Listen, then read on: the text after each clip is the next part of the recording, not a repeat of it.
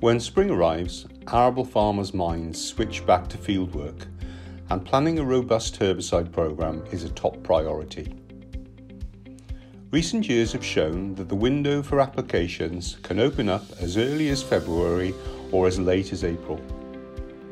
Saturated soils following wet winters will delay growers' ability to get on with the job, which makes preparation, including getting the right chemistry in store and ready to go, all the more important, as there will be plenty of other on-farm activities to catch up on. Getting a good grip on the weed burden that is present in your fields is an important first step before deciding on your herbicide investment. Farmers may know which weeds have carried over through the winter. After a wet autumn, residual herbicides can be washed out of the soil profile, increasing the weed pressure. There will also be spring germinating weeds to take care of, especially when spring cereals are sown.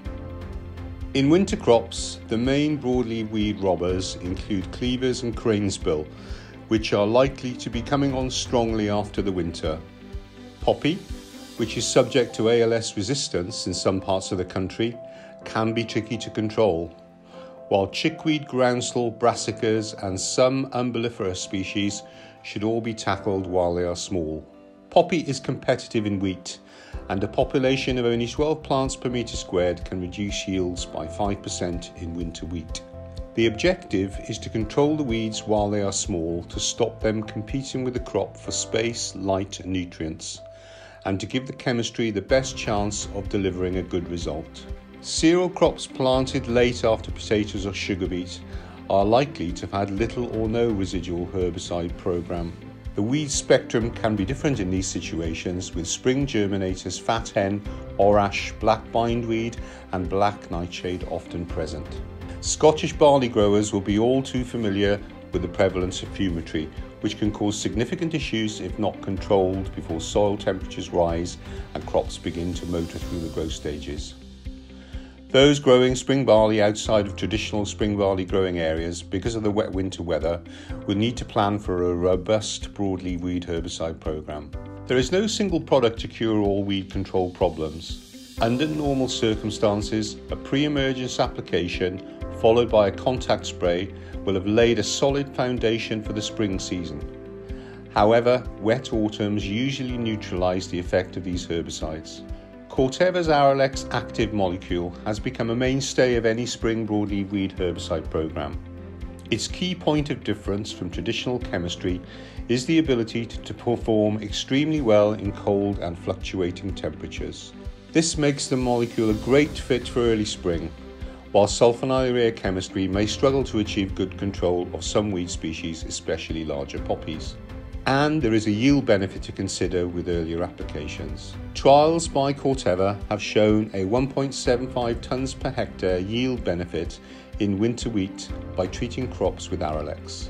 The study carried out at Corteva's Wellsbourne site in Warwickshire showed chickweed, poppy, cranesbill and cleavers were present in both trials and were totally controlled by Zipar, Arylex Active plus flurazulum, at a rate of 0.75 litres per hectare. The trial, treated on the 24th of February, yielded 9.33 tonnes per hectare, while the plot left until the 24th of April yielded 7.58 tonnes per hectare, showing the benefit of early application where possible.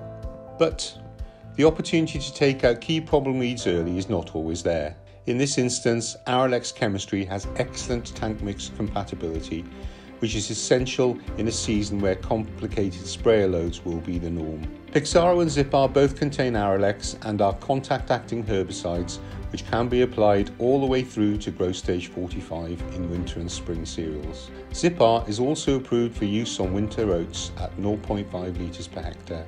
Arylex controls ALS-resistant poppy populations, as well as cleavers, cranesbill, chickweed, mayweed, fat hen, fumitory and charlock.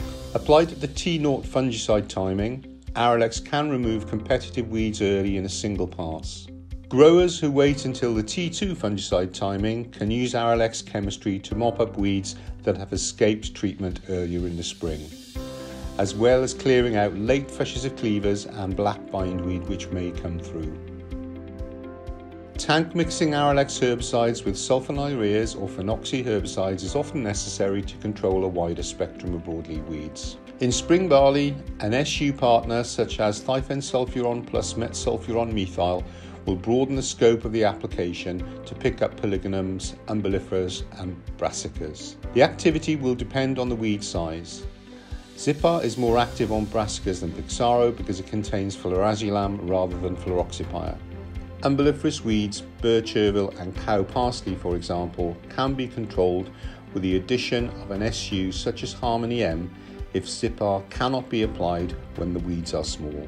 For more information on using Arylex Active this spring, please contact the Corteva helpline on 0800 689 8899 or visit www.corteva.co.uk.